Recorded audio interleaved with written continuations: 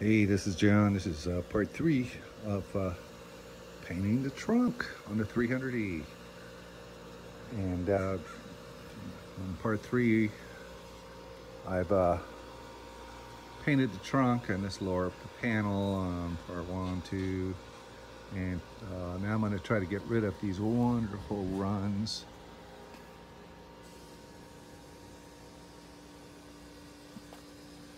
There are some runs.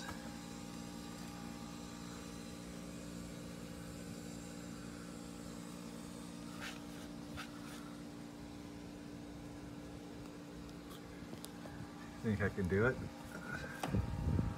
Look at that. That's hideous.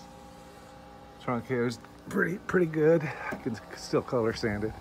It's I'm in Southern California. It's 62 degrees and it is June, and it is cold for June. It's okay. I put 4 coats of paint on this car. It's a single stage Arctic White. Matches pretty good. Got it from TCP Global. I painted the van with it, and I had a half gallon left over. Still got more left over. So I thought, Arctic White, maybe it'll match the Mercedes. It's pretty damn close. I mean, can you tell? Stoked. Okay, so what I'm going to do is I'm going to, with a razor blade, I'm going to finish trimming these little runs that are right here. Got to use 2 hands to do it, but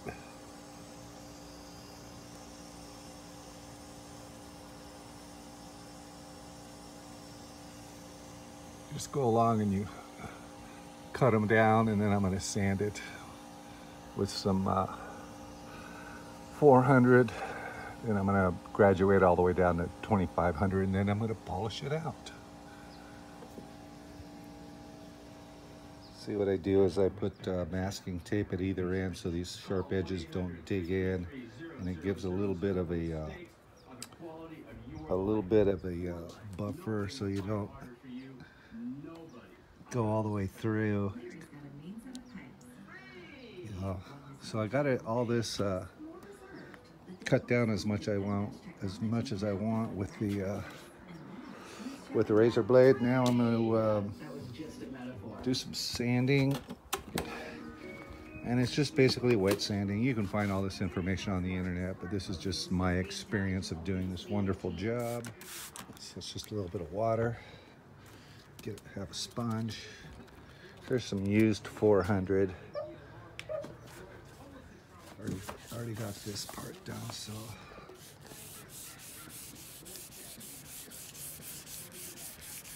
I got a rubber deal on here to keep it flat. Luckily I put 4 coats on here, so this is what you do. You just sand, and you can see the runs disappearing. Just don't want to go over any edges. But yeah, that's all you do, and you just keep working at it. Okay, so I got it all wet sanded. What was it? 400, 600, 800, 1200, 2500. So I can still see a little orange peel in it.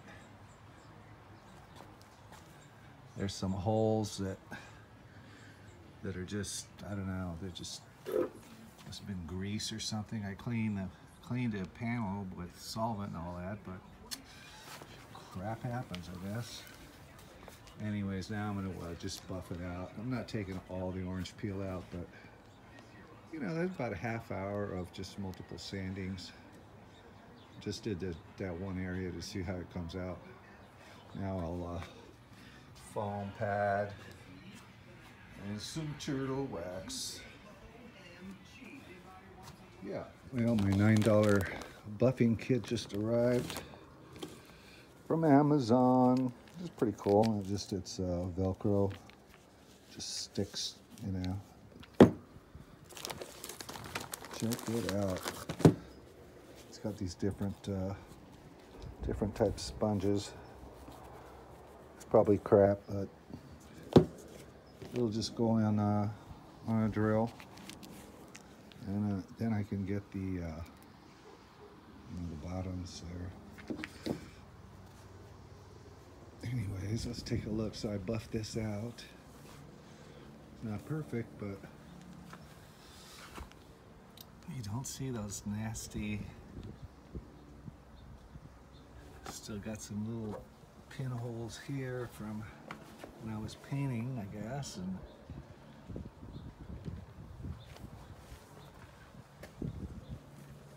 I can see reflections, which is good. I just went over it a little bit. I didn't do, like, you know, a super job, but I'm so glad I got the runs out. Yeah, there's still some more sanding to be done to get it perfect, but you know, I did a little up here. I can feel the orange peel. I can feel the orange peel. Yeah, little nibs they call it. Another little pinhole here. Ooh, run here. Yeah. It's not too bad. I got to work on that lovely area. Wonder if I could get this. This panel is made out of plastic, so I don't really care under here because you're not going to see it because there's going to be that strip there. So on to the next. I'm going to start working on that one. It's coming along. Let's take a look at this. Yeah, don't see the runs, see the little pinholes, but that's about it. I'm sure when it's sunny, it's really hard because it's really overcast. June gloom, they call it.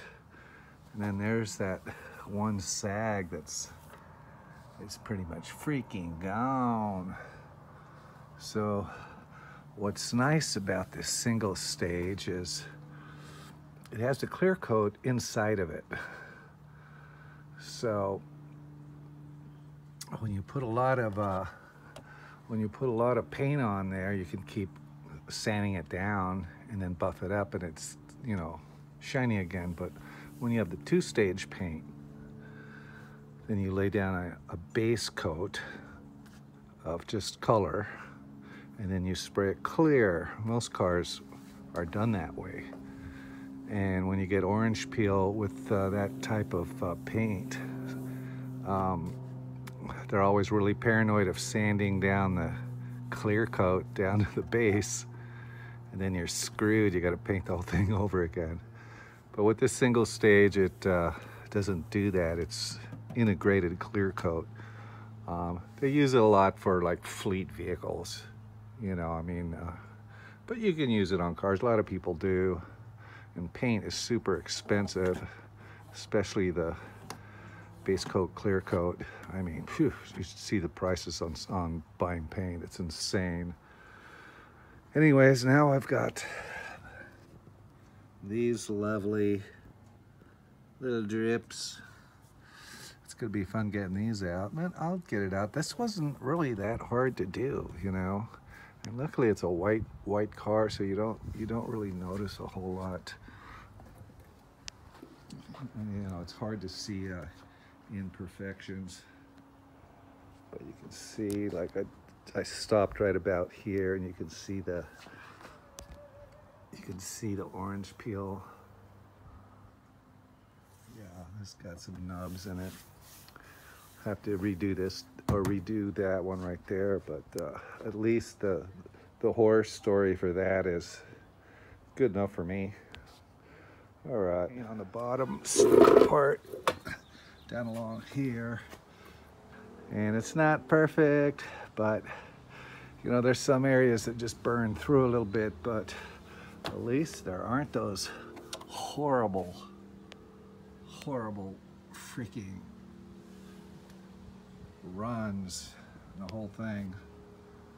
No, I mean, it's not too bad. So for a minimal amount of money, you can get stuff done, you know, and have it look fairly decent. It used to be the whole clear coat was all peeled off, and it was so depressing to look at. I could probably put that black strip back on there that I have now. Right there. It's not perfect either, but it'll definitely work and look a lot nicer. I might do that. I might do that. For now, it's a clean car. Sand the top of the trunk, but this whole bottom half is done. I put the black strip on, it's looking pretty good. One part did start cracking again right there, but I can fill it. It's not bad. The thing is broken in, what, 4 places?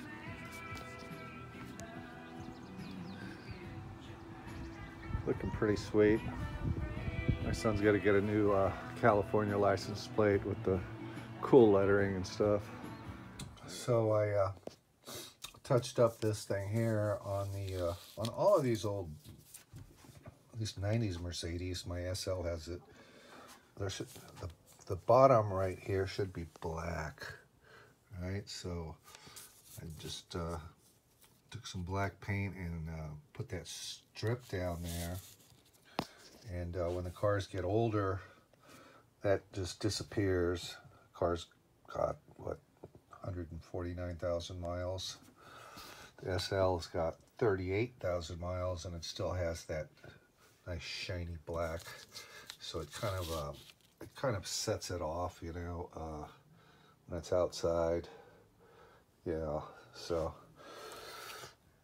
all those little touches make a difference. Yeah, one thing I got to do is I cleaned up, well, I cleaned this thing up and painted that strip black, but I have to put it back on the car, so I went the cheapest route I could. I got this off of Amazon. It's for indoor, outdoor. That was like under $4, and I just need a little bit, you know, and it's kind of like 2 strips like this. So I'm just gonna peel back, stick it on, and then cut it with a razor blade along here and along, you know, a couple spots here, here, here, and then stick it on the car. I should have measured where the old one was, but I didn't. But we'll figure it out. Okay, so I found this on the internet. Pretty sure it's for W124. You can see, right, looks like 21 millimeters up from the bottom. Below this is where that handle strip thing is, and then 25 millimeters from this point here to here, the emblem starts, right? There's an old picture. It looks about right. Here. Yeah, so tonight I'm going to measure it. This is a picture of the car, one of the local wineries. This is several years ago. It's probably, 2.5, 3 years ago. One thing about this car that's always had an issue is this trunk. When we first got the car, the trunk was sitting up like about that high right here on both sides, and I this was years and years ago, and I was going, what is the deal with that trunk? Looks like somebody took it off and put it back on and didn't put it on right. That's why I think that this is a different trunk, because of that. It just didn't fit, it didn't close right. There was, I don't know if it got damaged.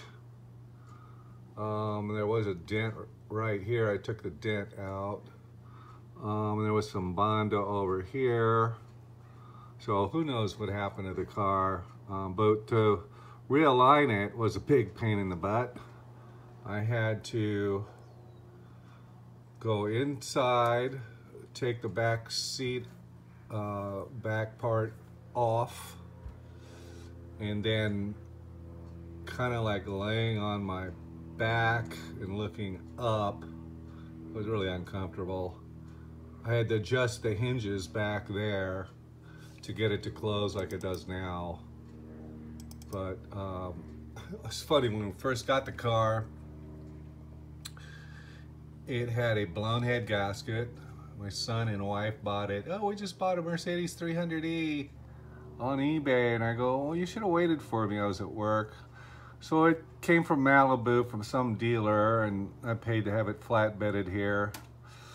And discovered it had a blown head gasket. The dealer reimbursed me $500. I think they paid, God, what is it? It was like $3,800, which is way too much. I think it had 120,000 miles. But it was filled with ants, black ants.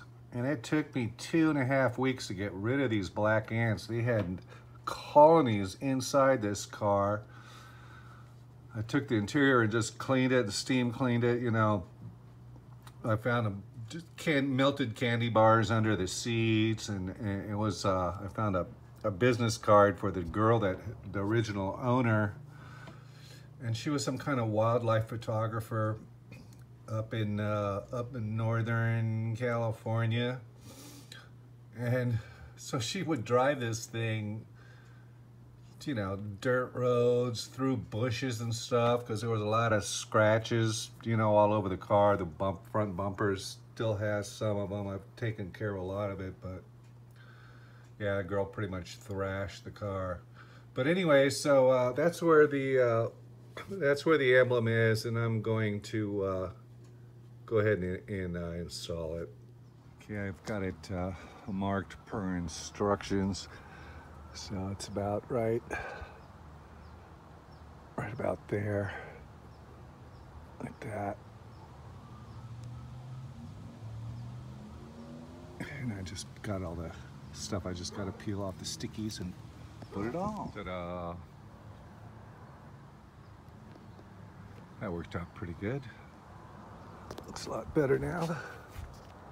Back end is complete. Yeah. Still haven't color sanded this. Might wait and do that later next week. But for now, I think this car is pretty much dialed in. What I do need to do to really set it off is repaint the rims. I've done it once, and that was maybe 4 or 5 years ago. But the front ones get a lot of heat, and so they start fading, especially on this side here. You can see that there. I don't know, the sun here during the summer, if it hits this, and I don't know. But last time I used some wheel paint, silver, just got it at Lowe's, and I got a clear coat for it. But they look real nice when they're fresh. Other than that, on this back end, all I have left to do, I got one little run right here I noticed. I'll sand that out. I've got to put the trunk liner back in. There's these little clips here. I gotta figure it out. I think I broke some of them, or I don't know. I think it's, yeah, we'll figure it out. I'm gonna hook up the light, vacuum it out a little bit. You can see all the runs here. I didn't do the best job, but you know, for just being an amateur and doing it at home. And it didn't cost me a whole lot. Yeah, this poor car's been through some nasties. But she's looking fine now. Well, that's about it for now.